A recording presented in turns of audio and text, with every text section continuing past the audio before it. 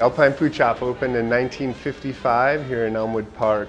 Back when it started, there were no other major grocery stores in the area, so it was like the little local market. Now things have changed, but we still retain the small sort of delicatessen type feel. Again, the meats and cheeses.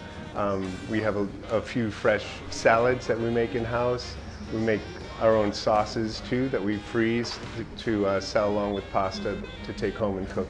I mean, I have sandwiches all the time and I mix it up every now and then, but the Alpine sub, the old standby, that's still my favorite.